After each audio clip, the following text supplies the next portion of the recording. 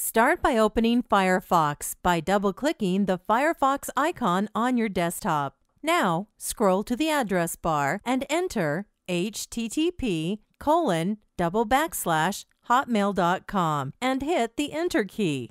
Alternatively, you can enter http://live.com to visit the same page. To set Hotmail as your home page, simply click on the icon of the website. Drag it to the homepage icon and click on Yes in the Set Homepage box. You can also use keyboard shortcut Alt-T and then on Options. Next, click on Use Current Pages and then on OK to complete.